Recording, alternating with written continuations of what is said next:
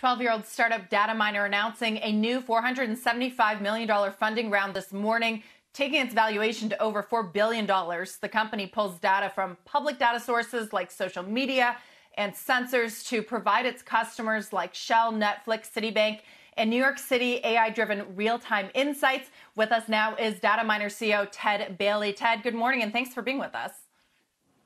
Thank you so much for having me.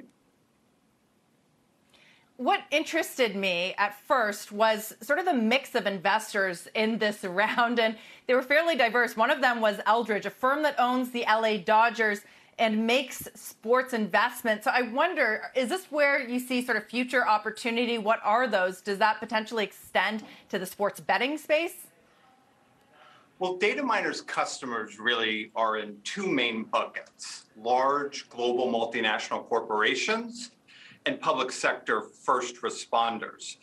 Large global enterprises in dozens of different sectors, including sports. For example, half of the Fortune 50 rely on Dataminr signals every day. And that ranges from AIG, a large insurance company, to Goldman Sachs, a large investment bank, to, as you mentioned, a big global corporation like Shell. When an unexpected event happens in the world, we're able to warn our customers with the earliest signals on breaking events and critical emerging information.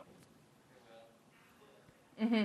Another investor this round, Reinvent Capital, that's Mark Pincus and Reid Hoffman's firm that has done Indeed. 3 SPACs so far. Now, is that something that they offered a SPAC instead of a Series F round? Well, as you can imagine, in this type of environment, Deirdre, all entrepreneurs have to take very seriously the hot nature of the public markets. But for us, we decided to pursue this growth capital round for 3 main reasons: to accelerate the growth of our corporate business line, which doubled in revenue growth now 3 years in a row; to internationalize, to extend our footprint out across Europe and APAC, and to expand our AI platform. SPACing and many other options are all definitely on the table for companies like ours. But we really think public market investors are really waking up to just how promising AI and big data companies are. So we're really excited about an IPO. And to be clear, an IPO is on the horizon for us. We're targeting 2023. This capital round is very much a pre-IPO round.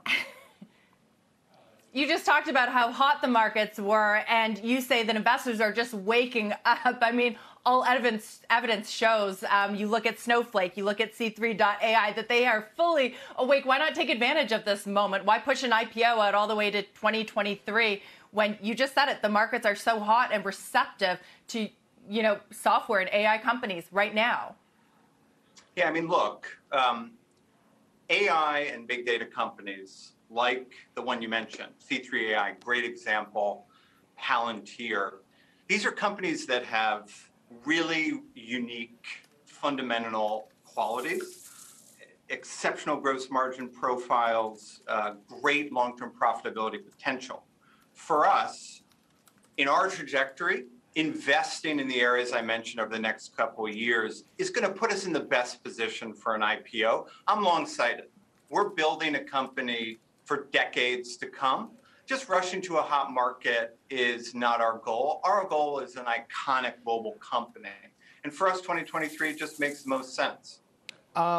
It's an interesting point that you make, and I wonder how you differentiate, or I guess I would say help others, investors, potential investors, differentiate between you guys, C3 and Palantir. Why don't you run into each other, and why isn't this a zero-sum game? Yeah, so stepping back, Dataminr's mission is to integrate all available public data signals to create the world's first real-time information and event discovery platform for businesses and public sector organizations.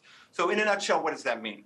24 hours a day, 365 days a year, we're discovering events by detecting information in public data. A company like Palantir takes external data. A company like C3.ai is an AI solution that's brought internal to a company. Dataminr detects trends and information in external data. We discover signals outside of the scope of a corporation or public sector enterprise and bring those organizations that signal. So in that way, we are just differentiated in the AI space, in spite of all of those companies having very sophisticated AI platforms. And so then strategically, what are the most important platform relationships that you're going to need to form to see that your vision of what's important in big data plays out? Is it the mega scale cloud providers? Is it the data platforms that are interfacing with those, the likes of Snowflake? What are the most important relationships? Well, those are great questions. I think, for us, we now integrate over 100,000 different public data sources, and those are very diverse. So they range from broad global social media platforms to regional social media platforms to media to the deep and dark web to IoT sensors. For us, partnerships can play an important role, and we do have some deep partnerships with critical platforms like Reddit, you just mentioned, and Twitter. But for us, keeping up with the information landscape, in other words, staying out ahead, is what's most critical. When I started the company, believe it or not, 95% of the data sources we integrate today didn't even exist. So as I look out ahead to 2023, I think most of the data we'll use then doesn't even exist yet. So for me, it's always about being one step ahead and partnering for the future. At the same time, Ted, you run into more privacy controls, but that conversation will have to wait for another time.